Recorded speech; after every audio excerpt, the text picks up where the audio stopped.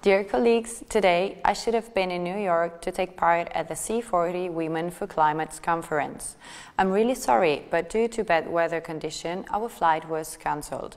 Anyway, Rome wants to be with you and give its contribution to this important day. I wish to thank you because events such as these provide us with an opportunity to debate matters and strengthen awareness that our generation play an active role in safeguarding our planet. We are here to state that mistaken and short-sighted politics, which have little in common with an ability to act for the common good, must no longer be tolerated. We are here, above all, to say that it is possible to plan an economic and social development model that involves everyone at all latitudes and all continents. More and more women are leading cities, something that was unthinkable only a few decades ago. This means that change is already underway. It is, however, change that must be correctly used.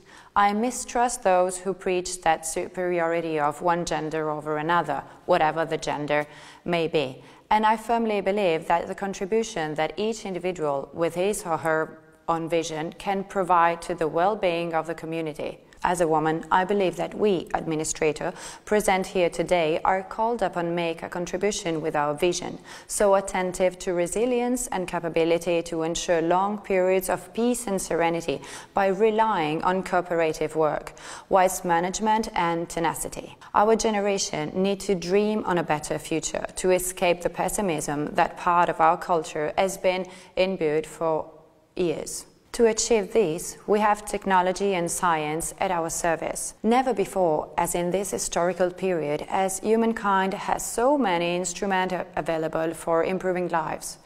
And we must do this avoiding all forms of selfishness. Selfishness also regarding the future generation that expect us to provide the foundation upon which they will build their own society. May this foundation be solid and strong. That is what we are trying to achieve in Rome. Among the many objectives, we have set ourselves a real environmental revolution in Italy's capital.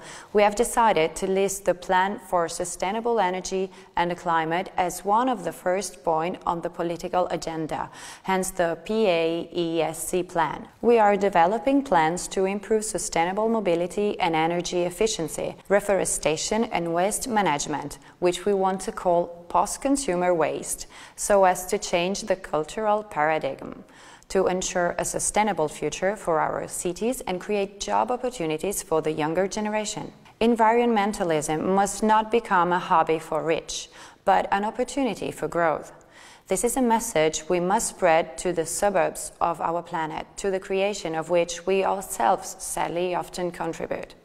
The role played by cities is fundamental and indispensable. As women who manage, we are greatly committed to choosing the most sustainable paths for governing the future. Women are used to managing their homes, their family, and they are aware that everything has a value.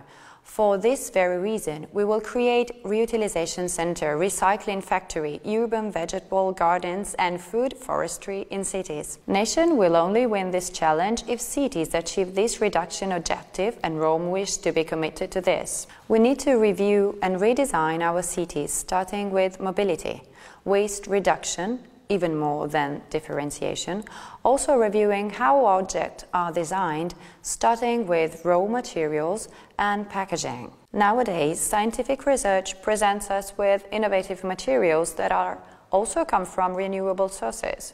We cannot continue to rely on fossil sources. Women mayors, but also many of our male colleagues, are the first to be committed to encouraging a change in the public opinion. Without a strong framework of supranational governance, the policies of national governments are continuously tempted to postpone such, albeit necessary, choices in order to satisfy the economic and social interest of development.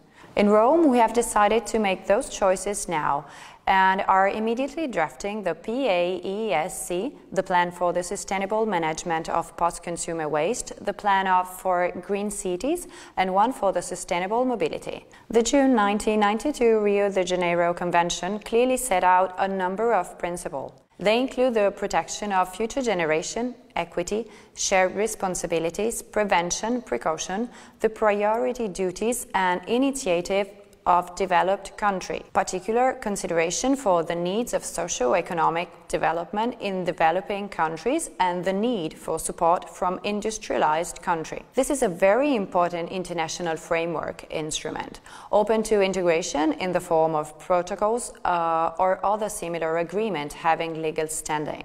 The Paris Agreement was recently signed and consists in an introduction and 29 articles. It was signed by all United Nations member states and 194 countries plus the European Union. This is certainly of political and juridical importance because it emphasizes its universal nature and is the voice of the international community as a whole. The agreement's implementation is planned for 2020, but although it has been approved, the preliminary documents allows its early implementation by governments wishing to apply it.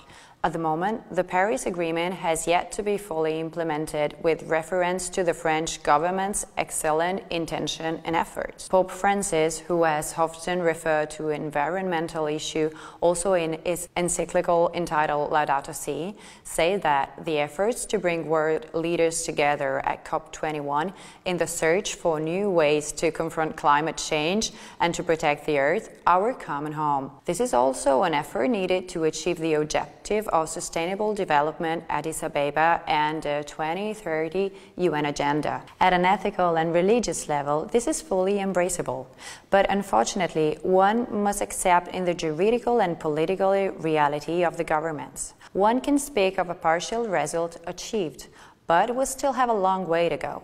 It is necessary to be realistic. Nowadays, climate is changing in a roaring, accelerated manner that can also be observed by ordinary people. At a scientific level, there is an evidence of the certain effects of human activities in various forms, primary due to the emission of greenhouse gases, not only. The question that remains implied is that climate change as a whole affects the biosphere in all its elements, including the human one. It is not a coincidence that civil society is demanding greater participation and information. People have to be protected and to cooperate because the climate's destiny is linked to their own lives.